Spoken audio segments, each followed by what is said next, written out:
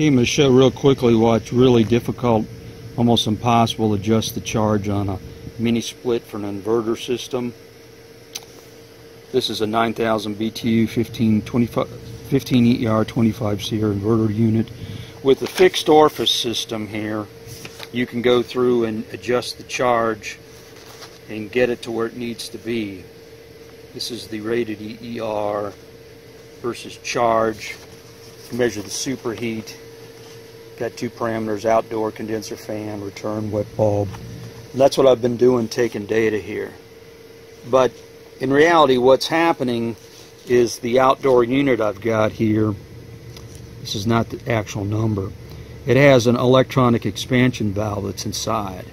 And then the control system is going through and looking at a thermistor on the out discharge line, the compressor.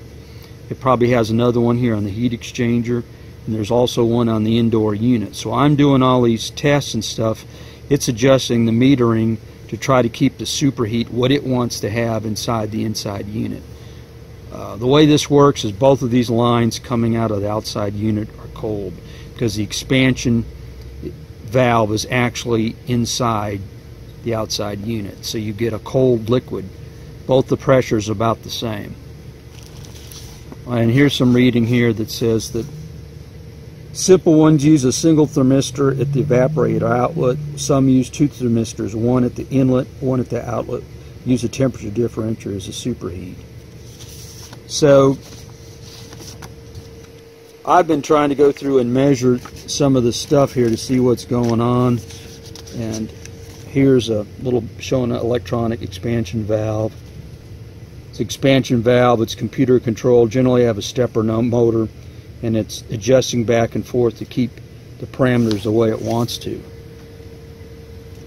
So, particular unit I've been looking at here, last night at 10 o'clock, for 1048 it was 546 watts. Superheat I measured was 14.8 with the testo, pressure 135. Here's the temperature of the two lines and the difference in temperature. And so this running here at midnight was 80 degrees outside, 446 watts, 28 degrees of superheat. Difference between the pipes a little bit less, 24. The two pipes are 41, 65. So all the units very efficient, only 446 watts, but it's not full load. Well, anyways, this morning, 6:55 in the morning, it's roughly in the same range. And then by 8:10, the outside temperature had risen, and here at 8:53, when it went around 84 to 85 degrees, the outside units started to run really fast. And I've noticed this in some other tests. What's going on, this particular mystery brand I'm fooling with, when the outdoor temperature gets above, say, 84, 85, 86, it commands the compressor to go way quicker. So the wattage went up, and then here the pressure's dropping because it's pumping more refrigerant, and it's probably going ahead and opening up the electronic expansion valve. So the superheat here is 32, 35, and by 9:20 it was up to 40 degrees of superheat, which is really high, and the pressure was down to 82, and then the input line was down to 29, so you're going to end up having a freeze up. So it's gone through and running out of refrigerant here. Now, some of these systems actually have an accumulator, and I'm not sure if mine does, but you don't want to have the liquid line go below freezing. So I went ahead here and added an ounce of our 410A with the scale, and I added 1.2 ounces again for a total of 2.2. And then here it is 20 minutes later, the pressure had gone up to 97, the superheat was down to 30, and so I'm into the range here, 38.5 degrees. Get a lot of cooling out. So in order to go ahead and try to adjust the charge, which is you're not supposed to do this, and it's very difficult to do, you need to have the unit going full bore, and you need to have the inside fan, of course, going full tilt, and you need to have it to where you're sensing you're running out of refrigerant, which means this valve is doing what it wants to, and then you've got this too cold because you're running out of refrigerant. In all these mild conditions here, it's all okay, and it's going through and closing the loop to keep the refrigerant the way it wants to, because it's not a fixed orifice here. Like this, fixed orifice. It's basically like, this is a thermostatic EEV. It's actually an electronic one, which is even more. These work with having a sense bulb on the evaporator coil. The electronic one can use its own smarts here, and it can be set up to do all sorts of crazy things. It can be to where if it senses the discharge temperature to be too high, it can go ahead and reduce the compressor down. It can do a whole bunch of things depending on the way the software is set up and the way the sensors are. Now, if you buy a name brand, a lot of this engineering stuff's all explained out. I have a mystery brand here I'm fooling with, and so I'm just using bits and pieces off of other manuals. And I wanted to show this, that when you start going here and measuring the suction line, the pressure, and the superheat, it may not be what you think it is. This is true superheat, but you don't really know what the heck this valve is set out.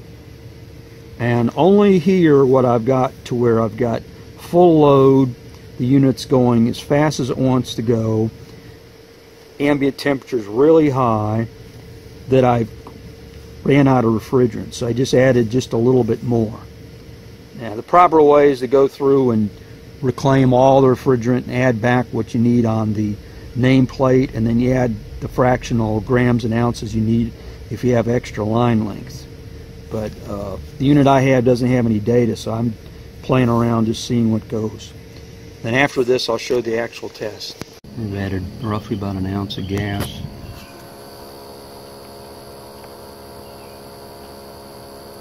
I raised this just a little bit. It takes about 10 or 15 minutes for this to equalize.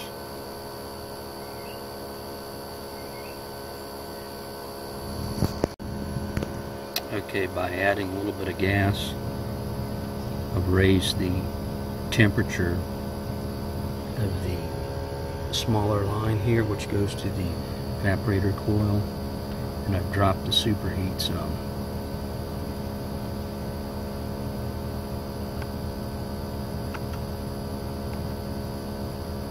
It's still a little bit too low.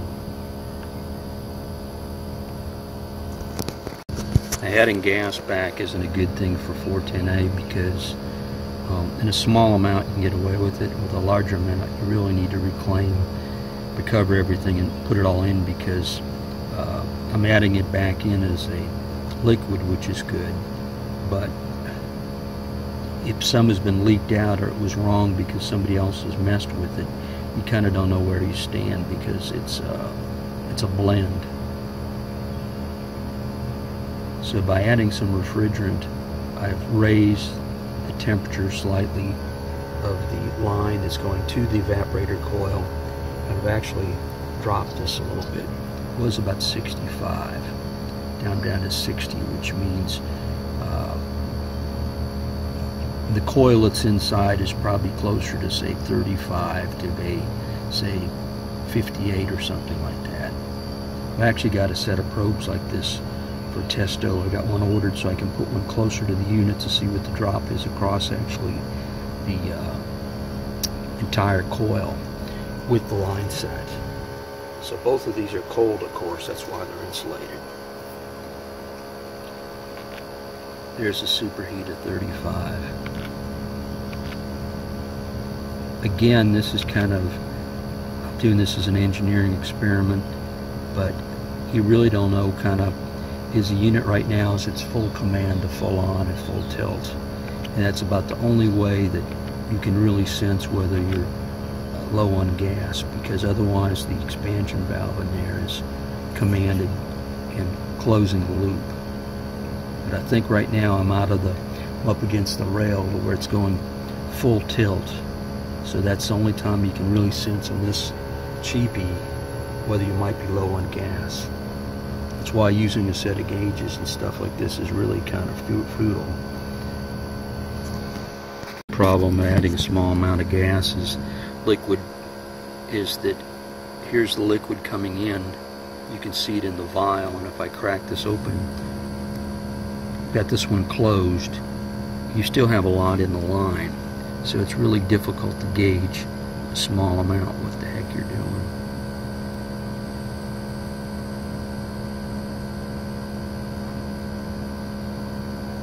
And that's why you normally, an unknown unit, better to go ahead and hook the recovery device, pull all the charge out, and then weigh it all back in. That's the proper way.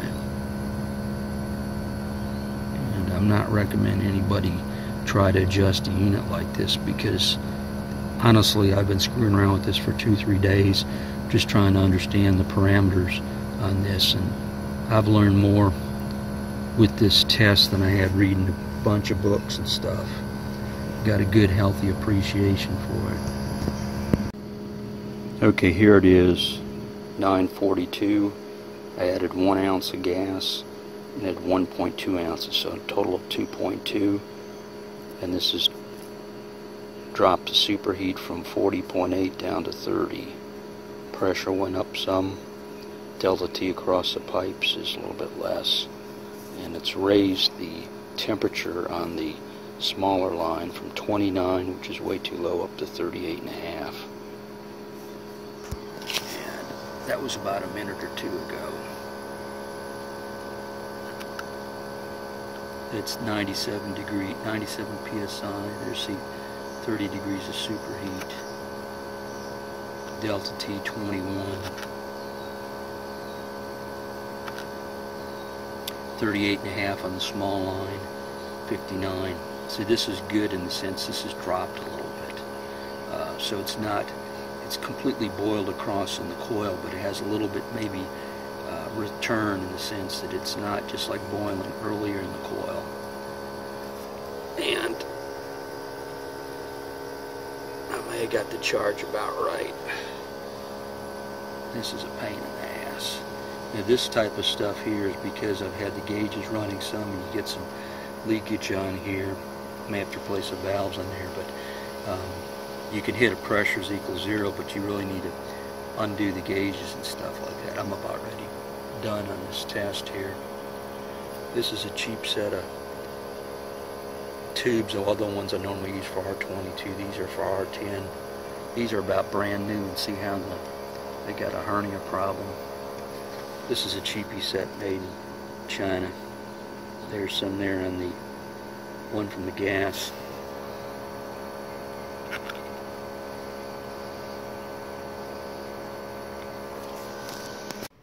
There's a temperature that's about 20 feet away from the inside unit, about 73 inside, 64%. I had the unit turned on to 62 to kind of force it to go super cool. This unit's really undersized for the room, the area in the whole house, but it's purposely done like that to try to just pull humidity out and keep it sort of at bay. Now I've changed it with the remote here to be at 72, so the internal fan speed is turned down, and then the outside unit's going to go ahead and turn way lower and go into a more thrifty mode. Okay, we're still 1090 watts, 1224 volt amperes, 36.09 kilowatt hours. 51 hours we've been running here with the test meter.